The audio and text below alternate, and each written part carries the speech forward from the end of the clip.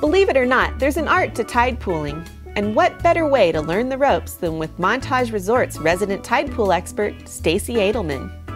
Stacy, who runs the resort's Paintbox children's program, is taking me down to Treasure Island Beach, home to one of the best tide pools in Laguna. We have these really, really great brochures, and it's basically it's a whole treasure map of the sea life down there.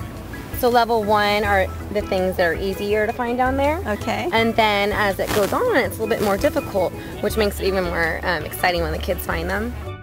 Located just below the resort, the tide pools are formed when ocean water recedes during low tide.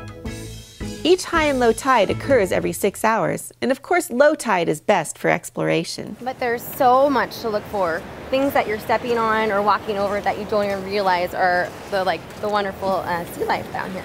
So are we going to see some of these critters here today? There's always something that you can see down on the tide pools. I always start with telling the kids is right now we are standing on sea life, and they'll always tell me, no, we're not stepping on anything. And one of the first things on the list to look at is actually these little baby barnacles. Oh yeah. So then they start believing that there really are some really interesting things that they'd have no idea of. You can start really kind of searching for things. Like right here, it's a chitin, which is also on our list, and that's level 3, so it's a little bit more difficult to find. Moving on a little bit further, one of the really great things that we can look for are the sea anemones. Okay. Which are like those they're like little sea flowers, and they actually use these little seashells to reflect from the sun, so it's a way of keeping them cool. And then also the sea urchins, which are purple and spiky things. So that's one of the reasons why we tell the kids, make sure you're wearing your shoes. There's actually something that I love.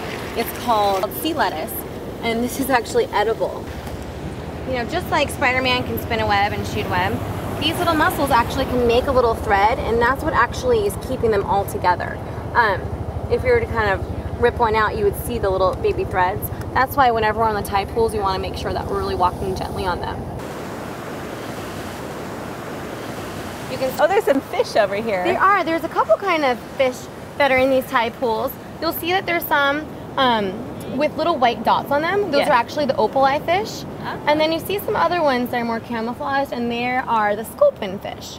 So I know the kids always get very excited when they see the little fishies swimming around there. Yeah. Now the opal fish, when they get old enough, they'll start swimming out and going into the ocean. But for now, they really enjoy kind of swimming around the tide pools. They're protected in here. Definitely. As we head back to Montage, Stacy points out a few more common sea plants and animals.